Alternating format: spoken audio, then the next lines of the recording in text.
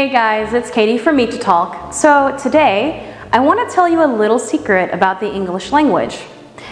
Have you ever wondered why American English and British English sound so different? It's because in the original form of English, American is the older dialect.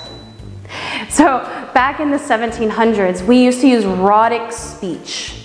Back when the Americas were still being settled from the 14 to the 1700s and still today, we were using rhotic speech, and that's where we add the R in the word. We don't drop the R. So we would say water.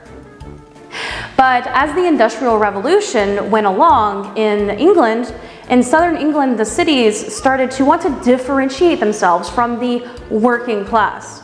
And by doing this, they created their own accent, or the posh accent that you know today. The very iconic southern British accent from, let's say, London. But if you go up to northern England, you'll still hear that rhotic speech. You will still hear farmers using the R in their language. What's even more interesting is this video is not just about me bashing British English. There are a lot of faults in American English as well, such as our chronic dropping of syllables. So when you're saying a word, especially as an English learner or a non-native, you speak syllabically. So if you see the word desperate, you say desperate or different.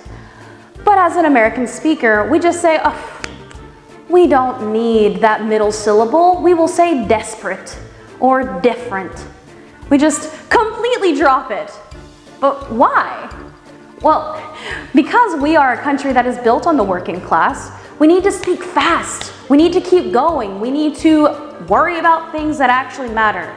And speaking isn't one of them. So guys, if you enjoyed this content today, be sure to follow, subscribe, and watch out for more videos from me and other teachers like me. I hope to see you soon. Bye.